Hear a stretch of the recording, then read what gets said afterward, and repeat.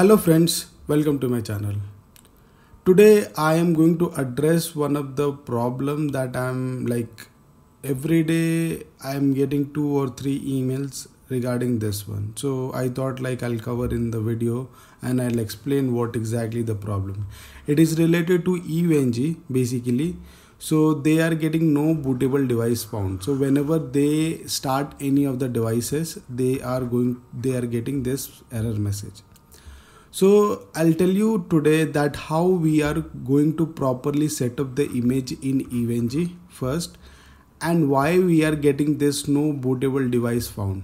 Okay, and I'll show you the fix and what changes that we have to make it. Okay, so I'll request you to please watch this video till the end so that you can fix this problem and you can successfully build your own lab to practice.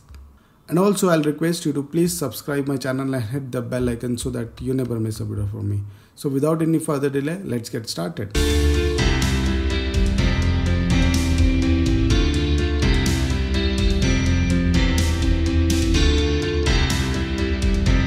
So friends, first of all, we'll see how we are going to properly set up the images. So if you want to see how exactly need to set up the EVNG, how to import the images and all those things, I have a detailed video which I have created, which you can find in the I button or you can check in the description box of the video. Okay, so you can find that particular video link and you can go over there and you can watch that. That is a recommendation. Okay, so for now what I'm expecting that we have already set up the EVNG. Now how the image has to be set up, that we are going to see right now. Okay, so the first thing what we are going to see is, what we have to do is, you go to a website called as EVNG. Okay, go here, this is the website. Now go to documentation. In documentation, basically you have to go to QMO image naming. Okay, now here when you come here, okay, for an example I'm just searching for Windows. Okay, now if you see this,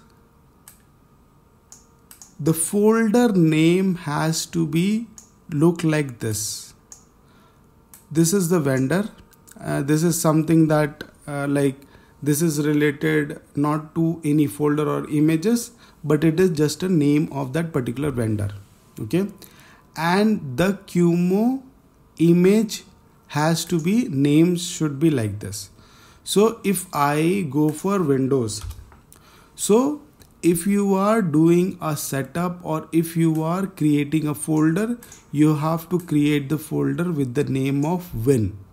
Or after that you can put anything, Win-XP, Win-11, Win-10, something like that.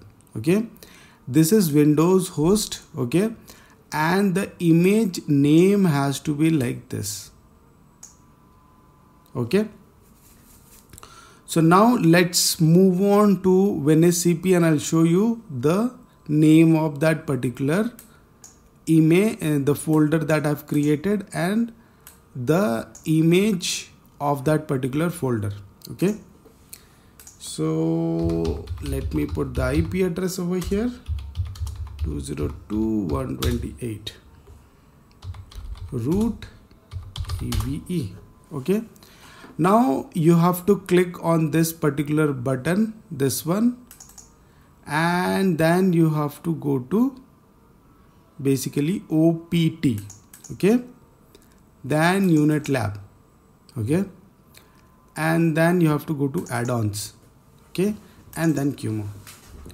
Now this particular path that you have to go, okay, maybe if I will be putting this path into the description box, you can go and basically that path will be there for you guys as well. Okay, so now you can see a lot of image over here and we are just checking for Windows. So now whenever you see any Windows related, you are seeing how Win-Win-Win. right? This is Windows Server. Now if you go and check, Windows Server starts with Windows Server, right? So let's say if I open Windows 7, now what is the image name that you're seeing over here? You're seeing the image name has to be HDA or it's Varietio. Okay.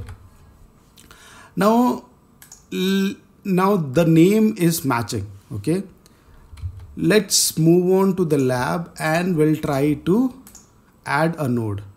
So Windows 7 for an example. Okay. Let's start this. Okay. Now once you start, the Windows will get started. Okay. Now for an example, I'll stop this and I'll do some changes on this. Okay. So I'll just put 1. Now once we start this, and if I try to go to console,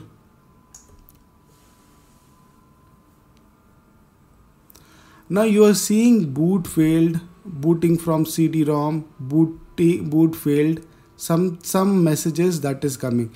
Before started, like it found the image and started loading the Windows XP.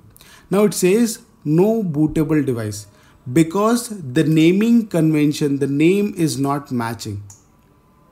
What is that? HDA, and here if you see HDA1. So what does it mean? The name is not matching. That is the reason he is not able to recognize the image or the file. He's not able to recognize. That is the reason he's not able to boot it.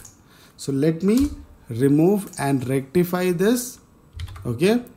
And we'll move on to EVNG. I'll stop this and I'll start it again. Okay. So once we start, now see, normally it is getting started. So guys, number of time, like I have replied more than 100 emails till now to change that particular naming convention. Okay. So always, whenever you see, always check the QMO folder name and the QMO image name.